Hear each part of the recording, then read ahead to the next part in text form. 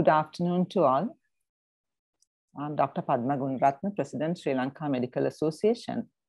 Let me welcome all of you to the pre-Congress, the Stroke Unit Care pre-Congress workshop that we organize on stroke unit care for clinicians as a pre-Congress activity of the 134th anniversary International Medical Congress of the Sri Lanka Medical Association. You know that stroke is very much very much neglected topic in the general practice. That has been the way with it over the last several decades. And I mean, say over the last 2 decades or so, that there were so many important introductions for improvement of the stroke care. One of the most important that improved stroke care to some extent is the stroke unit care that was introduced for the scientific community about 3 decades ago. Stroke unit care was introduced about 3 days ago. Yet here in Sri Lanka, we have only about 50 to 60 stroke beds for stroke patients when it is about 10 per 1,000 prevalence in the community. The reason why we do not get stroke units established is one of the reasons is that the lack of experience of the clinicians who treat the stroke patients. So that's why we felt that it is important as the President of the Sri Lanka Medical Association, I felt that it's important for us to give training to all junior doctors as well as the registrars in medicine, registrars in geriatrics, registrars in rehabilitation, as well as the senior registrars, including senior registrars in neurology, to be familiar with the standard stroke unit care, so that on a date that when you become a physician, then you would be capable in commencing your own stroke unit at the place wherever that you are working. So based on that, we have developed a program. This is a WHO sponsored program where there will be 5 Zoom lectures followed by one half of a day workshop on rehabilitation. So as the inaugural day of the stroke unit care for clinicians, I welcome all of you for this pre-Congress activity. Our very first speaker today is Dr. Senaka Bandusena, consultant neurologist at the National Hospital of Sri Lanka. And he would be talking to you on burden of stroke in Sri Lanka and the essentials of setting for stroke care. Over to you, Senaka. Good afternoon, everyone. And thank you very much, Madam, for that kind introduction. So as Madam mentioned, this is a pre-Congress program titled Stroke Unit Care for Clinicians. And the topic that I have been asked to talk to you all is to give you some idea about the burden of stroke in Sri Lanka and the essentials of setting for stroke care. So in the next 40 minutes or so, what I will try to share with you is where we are in stroke care as a country, what our strengths are and where our weaknesses are, and how we should progress in time to come. Sri Lanka, as we all know, is an island nation in the Indian Ocean with a land area of about 65,610 kilometers and with a population of 21.8 million.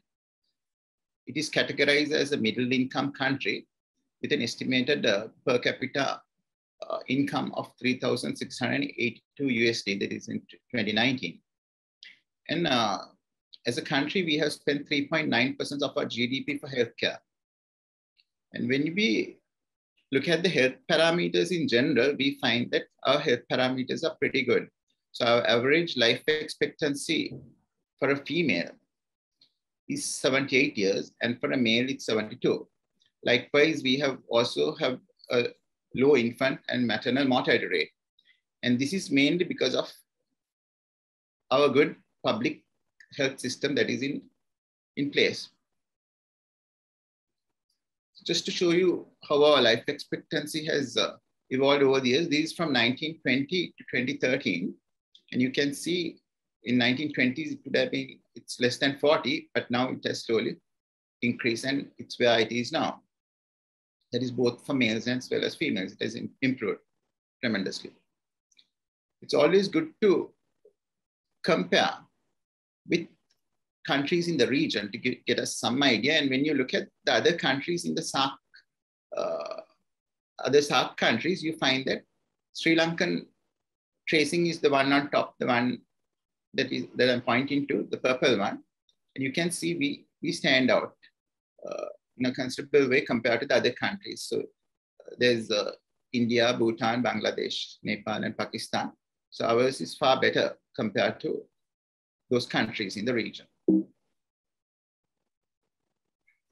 And even when you compare with life expectancy of European countries, this is of course 2015 data. You see that in Europe, the Western European countries have life expectancy over 80, but most of Russia and as well as Central and Eastern European countries have life expectancy, probably some of them actually lower than ours. So we are in that setting, we have achieved quite a lot. When you look at the infant mortality, once again, you can see the Sri Lankan tracing is right at the bottom here. So we have very low infant mortality, and Maldives also, the one in purple here is the Maldivian line. It has also come down in a similar manner, and it's touching ours now. But when you compare the other SAARC countries, we are doing pretty well. How about the health expenditure? So this shows, again, the SAARC countries and shows the percentage of the GDP spent on health. Now, Sri Lankan tracing is the one shown in orange here. So we don't spend much actually on health. You see that it's somewhere around, it's less than 4%, and it's about 3.6 here. This is up to 2015, and presently it's about 3. It has gone up a bit, but still it is nowhere compared to some of the other countries. For example, countries like Afghanistan, Maldives, and even Nepal spend far more as a percentage of the GDP. And when you look at the per capita income, the GDP per capita income, we find that once again, Sri Lanka is here, the one in orange. We are here. And Maldives, being a small country with tourism doing so well, they are right at the top. But we are ahead of the rest of the group. So all in all, when we look at all these things, we find that our general health parameters are pretty good in the region. And also we seem to spend less compared to other countries. It's probably the efficiencies of the system and a good public health system that is in existence, which has helped us to achieve these basic health parameters. When it comes to stroke, these are actually called the annual health statistics for 2019, is considered the leading cause of adult disability. And when it comes to causes of hospital deaths, it's ranked number 7. This is the list. On top, we have ischemic heart disease, then infections, neoplasms, and then it's ranked as the 7th highest, leads the 7th in the list. So it's an important disease from a neurological aspect as well as from a general medical aspect. How about data? So in Sri Lanka, we have very little data, but we have 2 good population-based prevalence studies. So that is one conducted by Professor Udayaranawak in 2007 and another by Professor Tashi Chang in 2015. Both these studies interestingly showed a similar figure. These 2 studies were actually confined to the Western province. So we have data only in relation to Western province, and that is we have about 10 per 1,000 population. That is a stroke prevalence. However, we still do not have any population-based prevalence studies outside Western province. And also we don't have any incidence data at the moment. Another major factor when it comes to stroke care is that we have an evolving population demography. And it is estimated that over the last several decades that the elderly population has more or less doubled. So from 1981 to 2019, that is in a time period of 38 years, here you can see the percentage of the population in different age groups. So 1981 is depicted in blue and 2019 is depicted in orange. So here is the over 60 population. And as you can see, in 1981, the over 60 population accounted for 6.6% of the population, whereas in 2019, it has risen up to 12.3. It is a significant rise. And correspondingly, there has been a decrease in the under 15 age group. This is mainly due to two reasons. One is, as you can see here, you can see the crude birth rate and the crude death rate. So the death rate has come down, but the birth rate has come down at a much rapid pace. So due to this, and also the increased life expectancy is leading to this major demographic change that we are witnessing in our country. So we have one of the fastest aging populations, I think, in the region and probably in the world. So these are the population pyramids, just to get a better idea. Now this population pyramid is what our population consists of in 1981. And here you can see it's a bottom heavy kind of, the base is broader. But as in 2012, you find that it's getting narrower and the top is becoming a bit heavier. And this is the projected population pyramid for 2041. And as you can see, the younger age groups shown here is going to be even narrower, and the old age groups are going to get broader and broader. So the trend is that the elderly percentage in our population is going to increase further in the coming years. Why is it important? Stroke, as we know, is a disease with a higher incidence in older people. And when the older population increases as a percentage, we will find that there are more and more stroke patients, thus leading to greater demand for stroke services. When it comes to stroke care, it's a continuum. We find that there are four main aspects. So one is acute management, and then there's a phase where we manage complications, then rehabilitation, and we also do secondary prevention. It's not really in sequence. There is a great deal of overlap when you do it, but these are the four main areas that we have to deal with when it comes to stroke care. So what is the present status of stroke care in our country? Sri Lanka has a state-funded free and universal healthcare system, which consists of Western and indigenous medical systems. And in addition to the free health services, we all know that there is also a private healthcare system here. And when it comes to stroke patients, most patients, when it comes to acute care, they get admitted to government hospitals, but follow-up could take place either in the state or in the private sector. One important aspect that we have to consider is the bed capacity. So when you look at the total number of beds available in the state health sector with regard in the Western medicine section, we find that we have over 86,589 hospital beds distributed in 643 hospitals. These are the data from 2019. And these are a table which shows how the hospital beds have increased from 2013 to 2019. And you can see that here, from 78,000, it has gone up to 86,000 within a 6-year period. So I think the trend is upward. So there are more and more hospital beds that have been added. In addition to hospital beds in the state sector for Western medicine, there's also private sector beds. There are about 4,000, there's 4,686 beds in the private sector. And then when you take the indigenous medical sector, that is all these Ayurvedic hospitals, you get just a little bit over 4,000 beds. So that is the total bed strength in the country.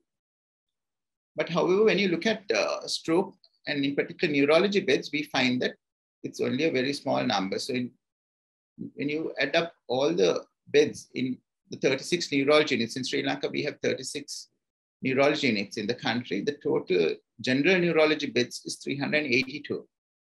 And if you look at the dedicated stroke beds in neurology units, it is 74. So when you compare to the total number of beds, you find that this is a very small percentage of beds. So from a priority point of view, I think we are not allocating adequate number of beds for stroke. So the 74 stroke beds that we have, these are dedicated beds, are distributed in 9 hospitals. These from an audit that we did among the neurologists last year. So the National Hospital has 10 beds, then Colombo North Teaching Hospital has 6, Sri Jayawardhanapura 10, General Hospital Kaluthara 6, and then Kurunegala has a large, relatively large unit with 16 beds. So these are the beds that are available for stroke. But in addition to these beds, we know that the rehabilitation hospital, there are 7 large rehabilitation hospitals overlooked by the rheumatologists who do provide rehabilitation facilities for many patients, including stroke patients, especially those who are stable and who require long-term rehabilitation.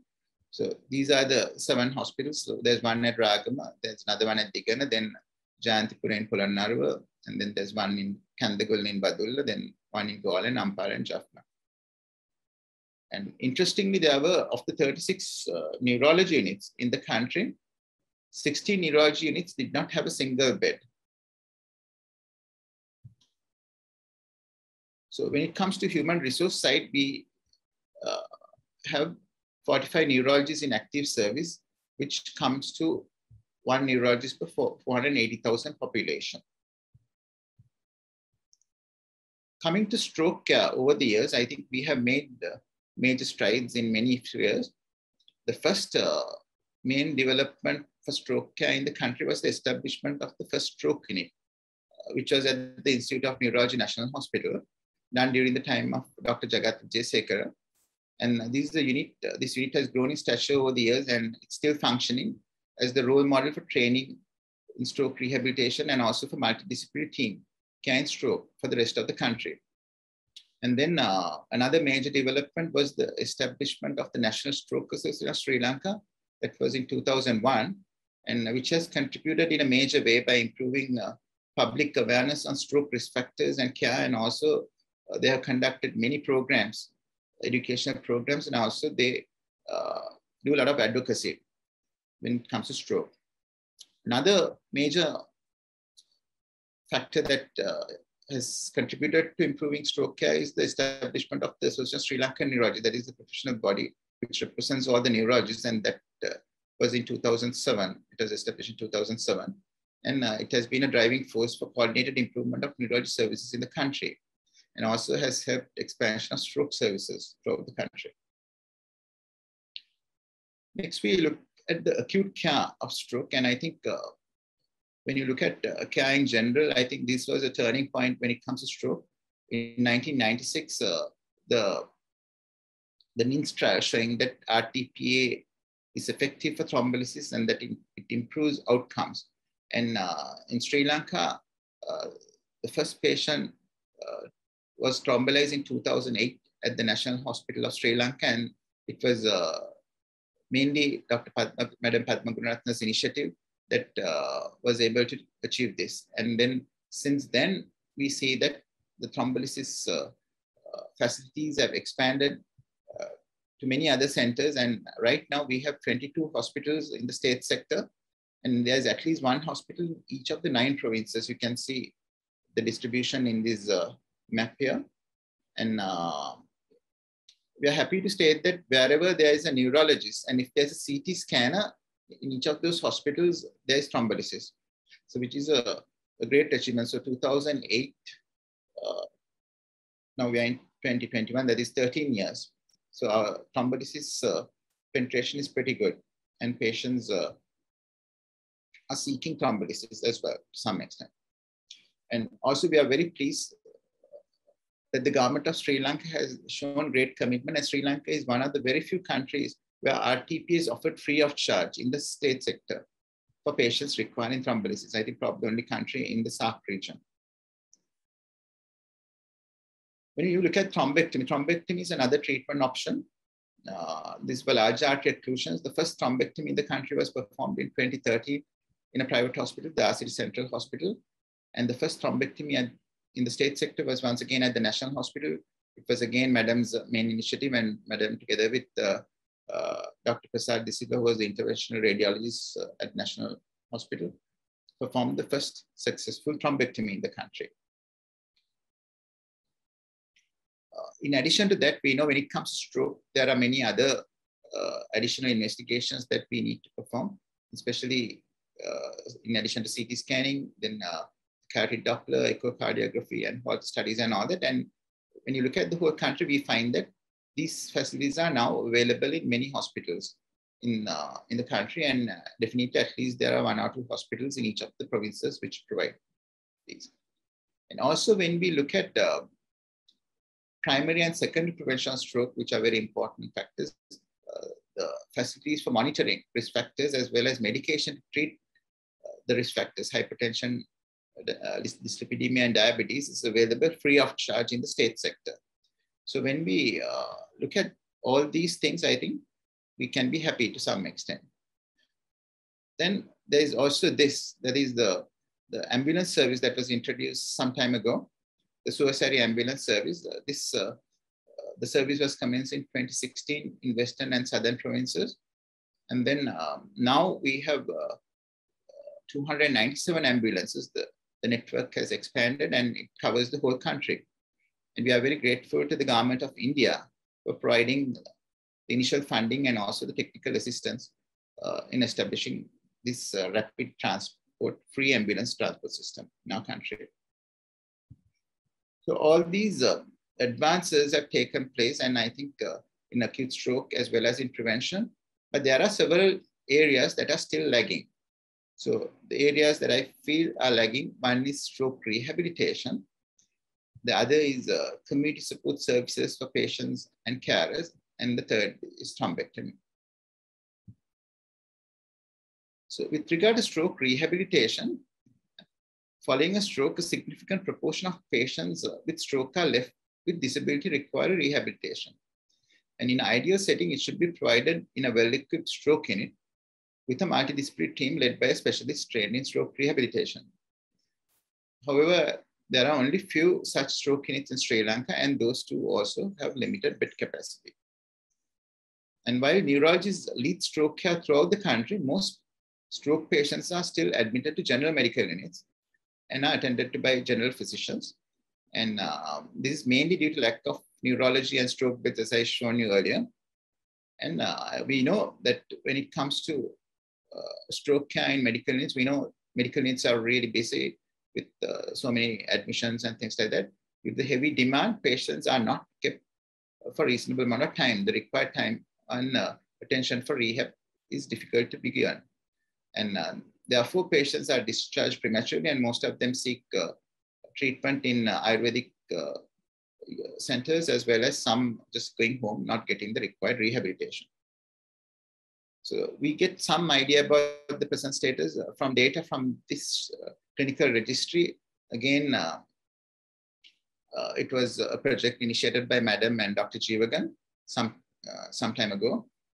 Here we looked at data from this registry for a period of 6 months in 2016, looking at 5 major hospitals. So the hospitals that we took into consideration were National Hospital, then Teaching Hospital Kandy, Colombo South Teaching Hospital, Jaffna, and Karapitiya. And this was the duration, average duration of hospital stay for a stroke patient. So when you look at it, it looks it's unbelievable. Like patients are kept on average for 3.5 days at Colombo South Teaching Hospital. This was the hospital that I was working at that time. Kandy had 3.7, and then Karapitiya 3.6, and Jaffna 4.5. And when it came to National Hospital, if you exclude the stroke unit, the average was 7.2. And then National Hospital overall was 10, but stroke unit had patients for an average for about 21 days. So you can see if a patient gets admitted with a stroke, the vast majority are discharged pretty fast from the hospitals. So again, if you look at the average duration of hospital stay for all hospitals, it comes to 5 days. And when you look at the duration of hospital stay, you find that it is interesting to know that 17% of stroke patients were actually discharged within 24 hours. And then, not sure how it could happen, but that was what what the data showed. Then the majority of the patients were there for 2 to 7 days, 68%, and then only very few patients were there for longer than 2 weeks. Whereas when it came to the stroke unit, the average stay was 21 days. So this could be due to several reasons. One is the case mix. Maybe the National Stroke Unit, the NHS Stroke Unit had patients who had severe or more higher NHS score and all that. But in addition to that, I think it's the availability of beds for rehabilitation and the commitment for rehabilitation that would have determined that those patients were kept for longer. So when you look at the percentage of admissions to National Hospital who were actually catered to in the stroke unit, it was 15% of the total admissions. So how can we improve? So we clearly see that there is a deficiency here. We are not providing, at least when it looks at, we don't have much data regard to the input, but this statistic alone shows that we are not providing a good rehabilitation service at hospitals. So we can look at strategies to improve stroke recovery in 2 levels. One is macro level and another as a micro level strategy. So what are these macro level strategies? Macro level strategies would involve like prioritizing rehabilitation as an important healthcare goal. And that is where the health ministry and the policymakers and administrators consider rehabilitation as an important healthcare goal, and then they allocate sufficient funds and resources towards that. And it also would involve developing infrastructure, setting up new units, and to improve rehabilitation bed capacity, providing adequate facilities, including equipment for rehabilitation, and also training therapists, and developing effective stroke care pathways. So these are macro level strategies, but these strategies will require funding, much funding, and also input from health administrators and policymakers, and often would take time for implementation. So in the meantime, there are several things we as physicians, we could do. These are micro level strategies, is to reorganize the existing facilities to achieve rehabilitation goals. So very often in neurology world, sometimes it's just a matter of allocating a few beds for stroke. Likewise, in a general medical ward, rather than having stroke patients scattered in the ward, you can have a demarcated area within the ward allocated for rehabilitation of stroke patients. Another would be maybe starting an MDT meeting, a multidisciplinary team care meeting as a first step. And then also introducing scales like Barthel's Index for assessment and monitoring. These aspects will be dealt with more in detail in the subsequent lectures as part of this pre-Congress workshop. And these measures, the micro-level measures, would not require much funding and can be done by any neurologist or physician who has the commitment to improve rehabilitation. In addition, it's important to improve the patient and the doctor perception regarding rehabilitation. Sometimes we may have facilities, but if the patients do not have faith or maybe they're not aware, sometimes the physician, the primary care physicians who look after these patients also may not be aware about the importance of rehabilitation or may not know where the rehabilitation facilities are available. So that's something that we had to rectify. Another thing that we need to do is to streamline the referral and transfer system from units which lack necessary facilities to units which have facilities. For example, a patient might get admitted to a local hospital where they do not have any stroke rehabilitation facilities or beds, but there may be another hospital in the vicinity which might be having. So it's important for them to get in touch with the one which has and see whether the patient can be transferred for rehabilitation. And also it is important to pay attention to the quality of the services. When we are having rehabilitation units, sometimes we may just have beds, but it's not just having a patient in a bed in a rehabilitation unit. One has to give quality care. And even in the units that we have, we find that it's difficult when there are not enough therapists. Sometimes a patient who's kept in a rehabilitation unit even might get only about 15 to 20 minutes of physiotherapy for the day, which is not adequate. So I think we have to ensure that quality is not compromised in these units. So whether it be macro or micro level strategies, I think it's important that we adopt data-driven or evidence-based strategies. And also we have to always be mindful of the cost involved. Because whatever we do, whether it's a drug therapy or rehabilitation, there's a cost, and the cost can be broken down into capital expenditure and recurrent costs. And we have to be cost conscious, especially in a country like ours where there is limited resources and financial constraints. Another area I think we have to pay attention is discharge planning. And that is very important when it comes to a patient who's been in ward and now we are thinking about sending the patient home. For a smooth transition, we have to plan it properly. And ideally, all the multidisciplinary care team all the members of the care team has to give their input, and it has to be done in a proper way. And we have to also engage the carer as well as the patient. And these are standard practice adopted in most Western countries, but in Sri Lanka, still it's at its infancy, I would say. And another important thing that is lacking in Sri Lanka is home assessments prior to sending patients home. In certain countries, they have occupational therapists who actually visit the patient's home to see how safe it is, and they recommend various things, changes, that home modification, all that. And that is done prior to discharge. So to my knowledge, this is not happening in Sri Lanka. Maybe another area we can think about improving in time to come. Audits are very important, whether it be rehabilitation units or any other unit, and to make sure that proper standards are maintained, and also to make sure that we use the facilities optimally. And sometimes something that gets in the way is motivation, because sometimes even in stroke clinics, we find that patients after a certain period, they lose interest in the rehabilitation. Likewise, sometimes the stroke team also can lose interest in what they're doing. So it's always important to keep everyone motivated on task at hand to achieve what we are planning to do. So this can be done by conducting regular meetings with feedback and also encouragement given to the staff. The next, the second area that is still lacking in Sri Lanka is the community support services. And we know that despite best efforts in rehabilitation, there are patients who are left with significant disability and who are dependent. And in these situations, the burden often falls on the extended family.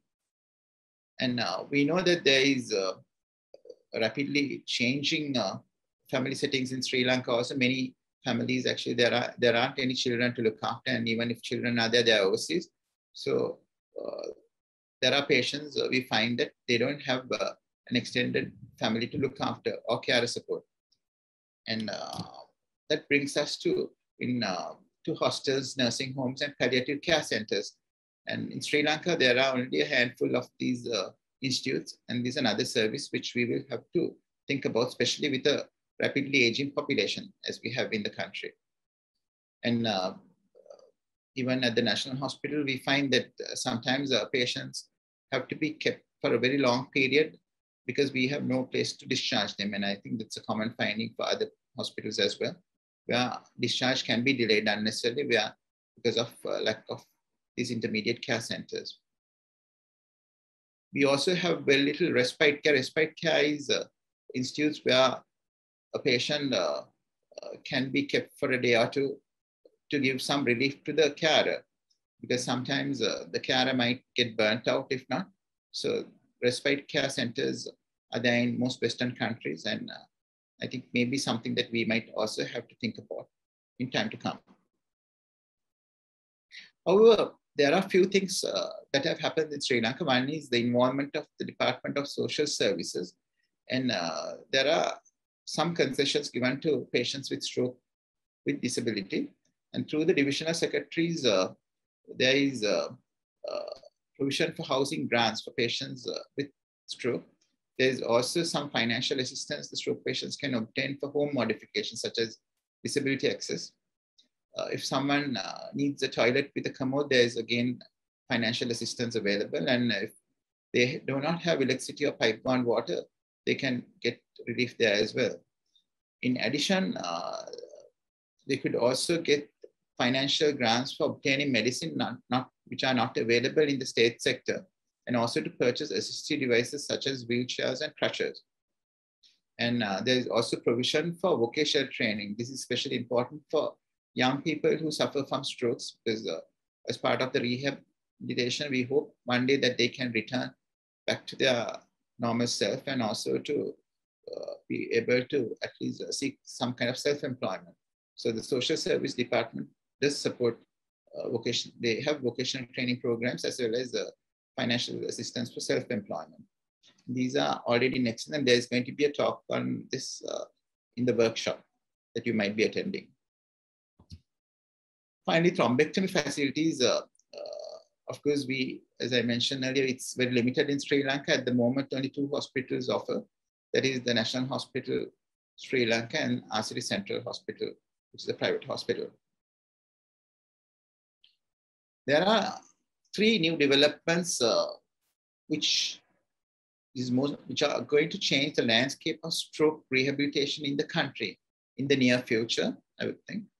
And the first is the entry of specialists in rehabilitation medicine. So already we have seen physicians in critical care and emergency medicine integrated into the systems, and they're doing a wonderful job. Now, in a few years' time, we will have specialists in rehabilitation medicine.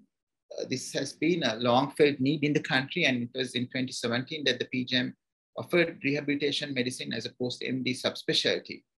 And I was told that there are 7 postgraduates in training, and the first batch is expected to commence work in 2023.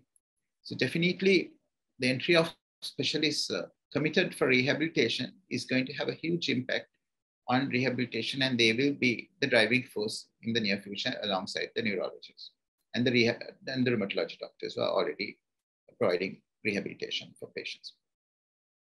The next new development that is happening is the establishment of a National Stroke Center.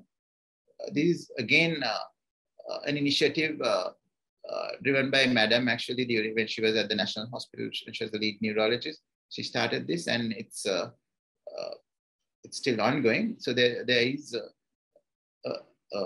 a National Stroke Center which is being built at the Colombo East Hospital in Mullairiyawa, and this will increase the bed capacity for rehabilitation, especially in the Western province, where we will have a comprehensive stroke center with the input from multidisciplinary care team with sufficient number of beds. And hopefully this will be commissioned in a few years' time.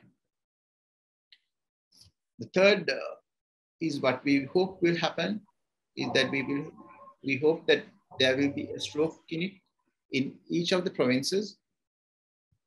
Ministry of Health in Sri Lanka in 2011 made a policy decision to establish a stroke clinic in each province. And it is anticipated that this would become a reality in the near future, because I think it's not only the Western province, there are many patients with stroke in other provinces as well. So to have an equitable service in the periphery, it is very important that stroke clinics are developed in all the other provinces as well. So looking at stroke rehabilitation, it is an area with much scope for further improvement, and improving capacity and with better coordination within and between sectors and commitment are key aspects required to achieve the final objective, which is to offer an optimal, comfortable setting for stroke patients to facilitate the best possible recovery with dignity. So I'll come to the end of my presentation. So when it comes to stroke care, I think it's very important, first of all, to be committed and to be focused on what we are doing. And then we know it's not an easy task, it's an uphill task. There'll be many obstacles along the way when it comes to improving rehabilitation, but with commitment, I'm sure we can. And as a team, it's always a team that will be able to work, especially in rehabilitation. And hopefully we will get to the top and achieve our objective in stroke rehabilitation. So with that, thank you for your patient listening, and I'm conclude my talk. Thank you very much. Thank you very much, Senaka, for talking on the burden of stroke and the essentials of stroke care, stroke unit care. I think that's an important topic that to start a stroke unit, workshop on stroke unit care as a sort of an initial introduction. I do not know whether there are any questions that the trainees would like to inquire. Maybe that you could post them on chat box if you have any questions. Yeah, in the absence of any questions, let me thank you again, Senaka, and tomorrow, the other time. Thank you, madam. Yeah, let me remind the doctors who have joined. There are 4 more lectures to go, and the second lecture would be tomorrow again at the same time. So please join and tell others also who missed today to join the program. This talk presentation, if they have joined for the rest, we could upload this presentation so that they'll be able to catch up with the workshop. So we would be informing them as well. Join with us for the Stroke Unit Care for Clinicians workshop tomorrow at the same time. Thank you very much. Thank you, Senaka, again for that excellent presentation, and stay safe. Thank you.